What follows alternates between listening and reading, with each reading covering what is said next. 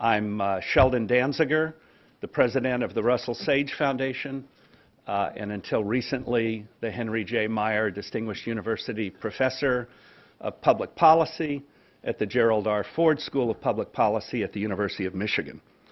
Today's event, Legacies of the War on Poverty, Lessons for the Future, is sponsored by the Ford School of Public Policy, which is celebrating the centennial of its founding this year, and which celebrated the centennial of President Ford's birth last year, the Russell Sage Foundation, and Spotlight on Poverty and Opportunity. The event is made possible by a generous grant from the Ford Foundation. Martha Bailey and I began planning for Legacies of the War on Poverty in the summer of 2001.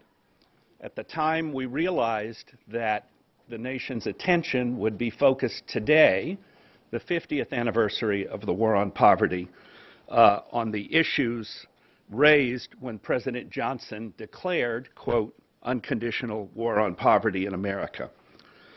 We were obviously successful in part. The book is here, and we're here at this event.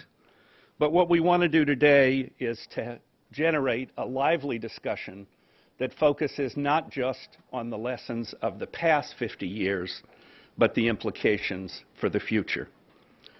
In doing the book, Martha and I reached out to a group of leading scholars. We asked them to cut through the opinions and outdated studies, many of which have misinterpreted what the war on poverty was. Some have even distorted what it sought to do and what it did and did not accomplish. We asked the authors to review 50 years of social science research, and it turns out the timing was good because recent availability of new data and research techniques have led to studies which have documented sometimes unintended but often unrecognized successes of the war on poverty. 50 years ago today, President Johnson had a broad vision, and that broad vision reshaped our social safety net. One of the key messages of the book is that because of the breadth of the goals, millions of workers, low-income families, the elderly, and the disabled have benefited and continue to benefit from the programs and policies that were launched with that speech. Another important implication, something we teach our students over and over, correlation is not causation.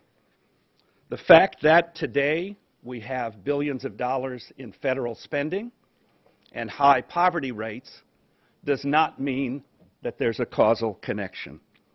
Indeed, the chapters in the book document that many programs have delivered significant benefits. For the first time, federal aid went to preschool children, low-income college students, and we all can imagine what the world would be like today if we didn't have Medicare and Medicaid. Another unrecognized aspect of the war on poverty that Martha is going to emphasize in her comments is the link between the assault on discrimination, which President Johnson set out as part of the goals of the war on poverty, and the links between the use of poverty spending to further integration. So why does poverty remain high? My view, which you'll hear when it's my turn to speak, is that the architects of the war on poverty, at the time they were working, could not have anticipated that the dramatic changes in the economy that have occurred since the early 1970s would have disrupted the link between economic growth and poverty. Economic growth is necessary to reduce poverty, but growth on its own no longer trickles down to the poor and barely trickles down to the middle class. So what we hope to do today is to have a broad discussion of these issues, both about the past and the future. I want to first thank those of the staffs of the three organizations who made this event possible. David Haproff, Director of Communications for the Russell Sage Foundation, Laura Lee, Director of Communications for the Ford School at the University of Michigan, Sarah Layton, Indi Datta Gupta, and others at Spotlight on Poverty and Opportunity, which have arranged the details today. It's now my pleasure to introduce our distinguished moderator, Clarence Page. Clarence is a syndicated columnist and editorial board member with the Chicago Tribune. He received the 1989 Pulitzer Prize for commentary and is a regular contributor on public television and public radio. Once again, thanks for being here, both in this room and on the web.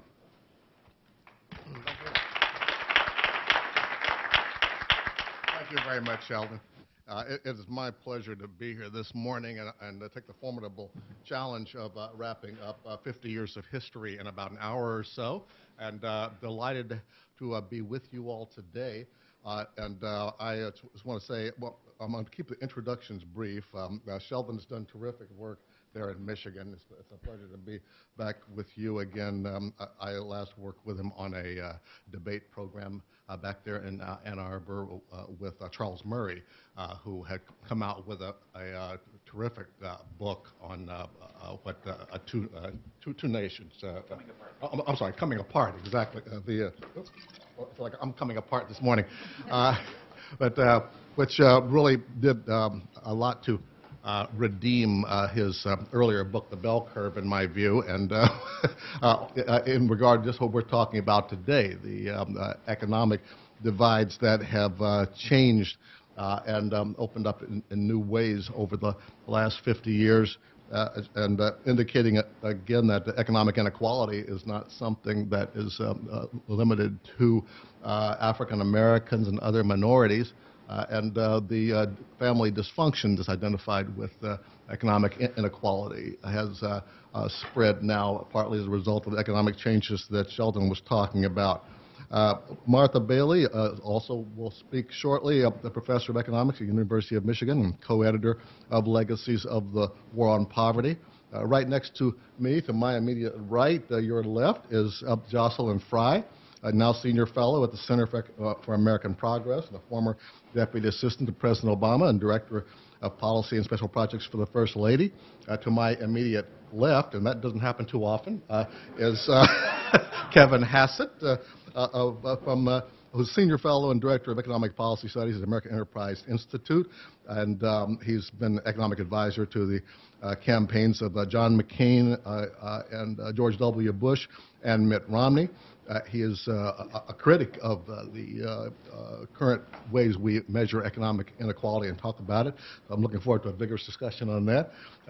To his immediate left is Jason DeParle, a reporter at the New York Times, on leave now as a Bernard Schwartz Fellow at the New America Foundation, and working on a book on immigration, as you mentioned earlier, which I'm looking forward to. And to my far left, how often is that, Michael? Michael Gerson from the Washington Post, who is an op-ed columnist and a very good op-ed columnist, I want to add, a visiting fellow at the Center for Public Justice.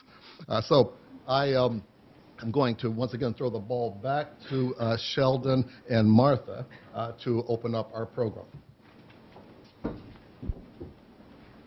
So, hi, my name is Martha Bailey. Can we get, oh, there are my slides. Fantastic. We didn't coordinate on this, but whoever's doing the slides in the back, is that? So when I'd like you to press that icon right there with the sound. Thank you.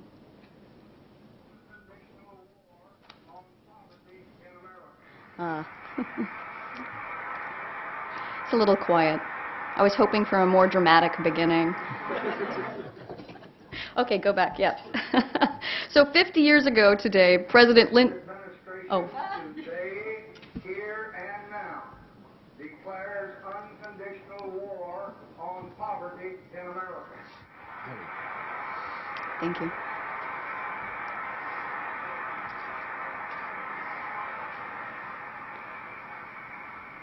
So 50 years ago today, President Lyndon Johnson declared unconditional war on poverty. But for many Americans, today's 50th anniversary is little to celebrate. Can I do this myself? Okay. The $15 trillion spent have lowered the official poverty rate from 19% to 15% today. And these facts have led critics to decry the war on poverty as a failure and aggressively work to scale back its programs. Critics are right that the war on poverty has been expensive, but wrong to call it a failure, at least to generalize about all of its programs. Poverty is still with us, that's true, and not every program worked. But decades of research has taught us that many of the programs were landmark successes, and what's more, how to make those programs work better. So what was the war on poverty? And this is a really important question because you may feel differently about it depending on what you think it is. The war on poverty aimed to increase opportunities for all Americans. That was a core part of the war on poverty. It was aimed to provide a hand up, not a handout, Johnson's words, to go beyond treating the symptoms of poverty to prevent it. Its agenda included safety net programs, but also anti-discrimination efforts and human capital initiatives and programs to grow the economy. The War on Poverty strategy, as outlined in the Economic Report of the President in 1964, was much broader than many of the programs typically credited, the War on Poverty is credited with. It sought to accelerate economic growth and maintain high employment, improve regional economies and rehabilitate urban and rural communities, improve labor markets and increase educational and job opportunities, improve health, and assist the aged and disabled. This era's ideas of equal opportunity and success are especially relevant today, with U.S. income equality soaring to its highest level in almost a century. Let me give several examples of the successes we point out in the book. One success relates to the era's pioneering early childhood programs. Head Start and food stamps programs begun in the 1960s improved infant health, increased educational attainment, and helped poor children lead healthier and more productive lives. These are findings of a lot of recent research that the volume summarizes. These investments complemented those in public schools, which increased college readiness. Improvements in college readiness, in turn, make investments and increases in financial aid much more productive. These programs are costly, but critics are wrong to think of these only as costs. Many of these programs more than pay for themselves over time. Another victory is the War on Poverty's battle against racial discrimination. Johnson not only secured the passage of the 1964 Civil Rights Act, but his administration leveraged the power of the federal purse to enforce it. He threatened to withhold funding, and this includes things like Medicare funding, public school funding, lots of increases in federal funding, from organizations across the country that did not comply. This effectively made civil rights a pocketbook issue for organizations and people around the country, and it encouraged rapid desegregation. Research has started to document many of the results. When infant mortality among African Americans fell dramatically as hospitals desegregated. When these children grew up, improvements in their childhood health translated into better achievement test scores well into the 1980s. Anti-discrimination policies encouraged greater workforce and college campus diversity today. Combined with other policies, we have halved the black-white poverty gap between the early 1960s and today.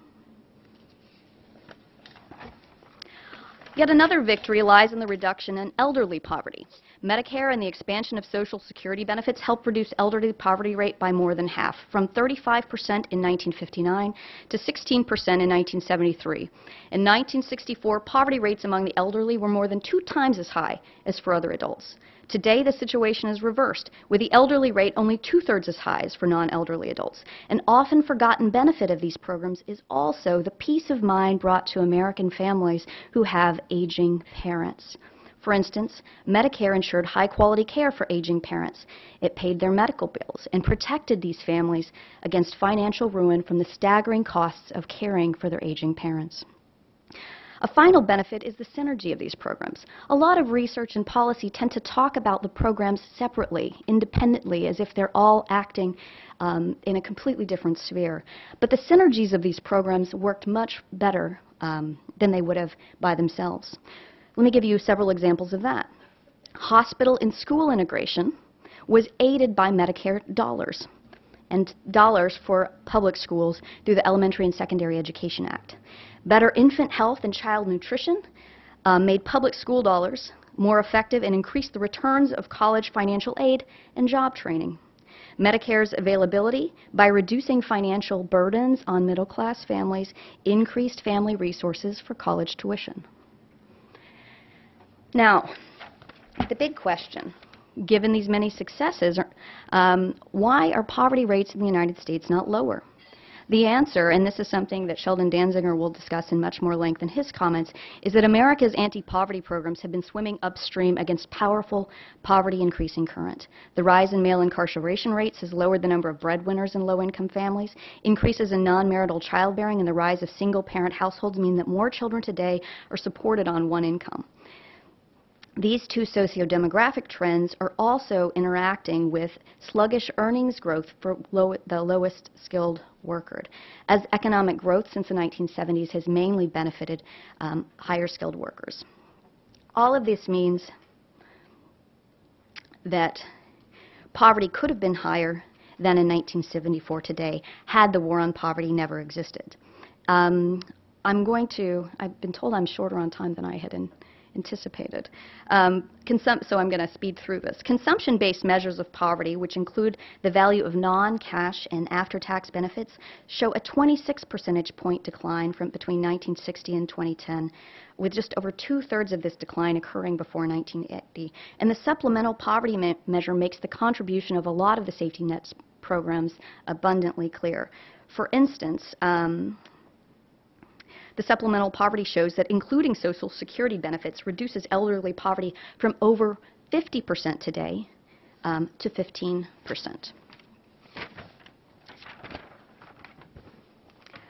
So on the War on Poverty's 50th anniversary, I think we should be frank about its failures. Not every War on Poverty program worked as planned. The biggest failure is perhaps that of the government to foresee that economic growth would stop trickling down to the less skilled workers. There's good reason to believe that Medicare's design has encouraged the increase in health care costs. Child poverty rates remain high. Moreover, the costs of War on Poverty programs have exceeded all expectations. But we should also learn from the War on Poverty's many successes. Regardless of our political leanings, we can embrace the War on Poverty's vision of equal opportunity for all. We can agree that many of its programs were landmark successes. More integrated schools, more integrated hospitals and workforces, peace of mind and financial security for family with aging parents, financial aid for college students, and federal support for poor public school districts. These successes mean that much of the money spent should not just be regarded as costs. That's just bad accounting. A lot of this money can be regarded as an investment. And calling expenditures costs alone doesn't account for the tremendous returns on those investments we've seen over the last 50 years. We can also agree that we have learned a lot about how to make these programs work better. Johnson didn't know how to fight the war on poverty, so his administration tried everything in the arsenal. There's a lot of scope, I'll agree with a lot of panelists here, to make our federal dollars more effective. But the punchline here is that it's time to move beyond Reagan's simple assessment that we fought the war on poverty and poverty won. This is the wrong lesson to learn, and it ignores decades of research. The war on poverty, what the war on poverty has really taught us is how much directed federal policy can accomplish. Thank you.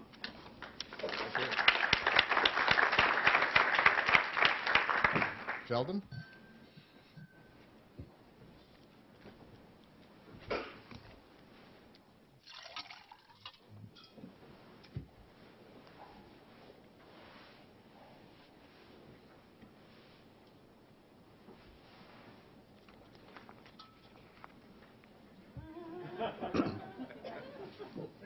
There we go.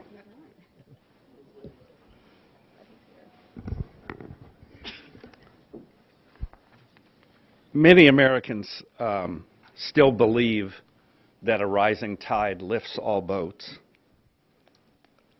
They expect that when the economy is growing and unemployment declines, wages will grow and family incomes will improve across the board so that the rich, the poor, and the middle class will all prosper. Well, I want to read you a short excerpt from the War on Poverty, a speech that President Johnson gave, because what's remarkable is when he was speaking, That's the way the economy had been operating for a long time.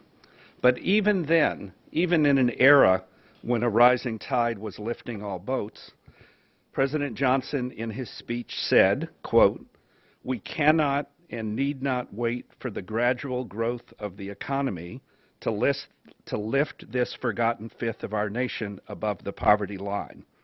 Today, as in the past, higher employment and speedier growth are the cornerstones of a concerted attack on poverty.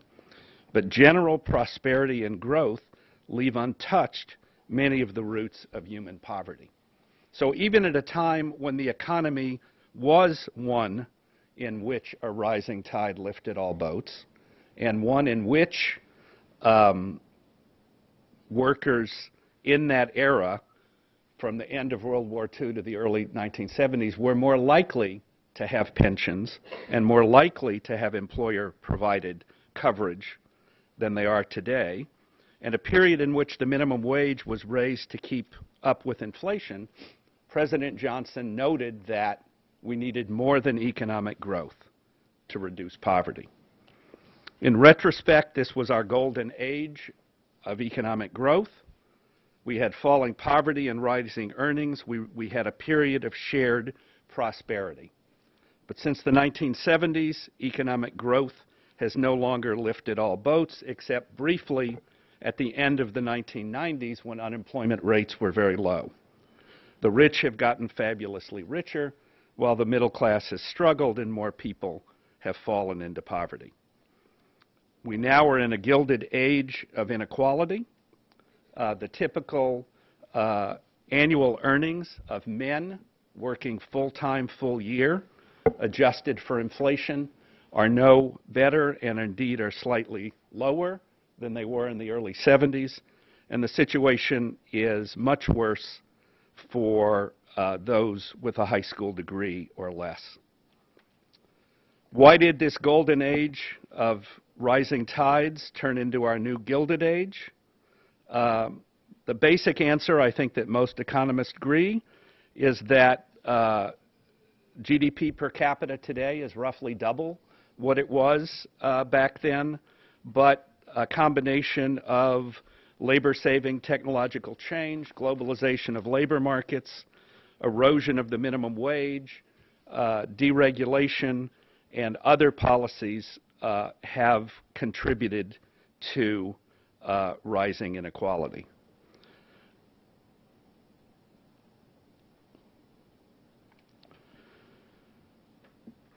The sharp break in the past is shown in this slide, which is Census Bureau data. You don't really need to look at the numbers. They may be hard to see. But the blue line shows men working full-time, full year. These are obviously adjusted for inflation. And you see rapid growth from 1960 to 1973. In fact, real wages of males grew 42% in that 13-year period. Since then, we have 40 years with no growth. Okay? Economists working in the Johnson administration would have been modest if they forecast, over the next 40 years, the real earnings of the median full-time, full-year worker would grow 1/4 as much. That is, it would grow 40% in the next 40 years instead of 40% in 13 years. And if they had done that, they'd have said, the median earnings of full-time, full-year men today would be about $70,000. My point is simply, if the median earnings of men were $70,000 today, there would be a lot less poverty and a lot less inequality. So it is the failure of economic growth to trickle down to the median male worker who is not a welfare recipient or a food stamp recipient or an unemployment insurance recipient. Another way to see this difference between the era in which a rising tide lifts all boats is by just looking at the left and the right of this slide. To the left, you see all the bars are high. and growth in living standards was rapid and shared. All the numbers are around 90%. And indeed, the lowest bar is the top 5%. That's what we mean when we say a rising tide lifts all boats. To the right, nice ladder. It's easier to see the colors. But on the left, the bottom 20% have almost no growth. Modest growth for everybody on this chart. So the point I want to make is the counterfactual that the Johnson administration would have been working with would have been to set in place the safety net that's evolved today, but in a context in which median earnings would be much higher than they are. And in that economy, we would have a lot less poverty. Instead, the current economic climate is getting better, but is still not very good. The unemployment rate is falling, but is high enough that one would, in normal economic times, say we were in a recession. Certainly, if you had talked to the economic advisors 50 years ago and said, what's the situation when the labor force participation rate is 3 or 4 percentage points below what it was 5, 6 years ago, they would have said with unemployment rates this high, we were in a recession. Real wage growth is unlikely for the less educated. We haven't had any wage growth for the less educated since the early 1970s, except for that short period in the 1990s. Income inequality and wealth inequality are at high levels. States are still cutting social programs and public sector jobs, and what I refer to as deficit mania. Austerity threatens the safety net as we know it. To launch us in a discussion that I think the rest of the panelists will focus on, the kinds of things we could do would be to look back to the stimulus bill, higher food stamp benefits and unemployment insurance. Many long-term unemployed are looking for work, but many employers don't want to hire the long-term unemployed.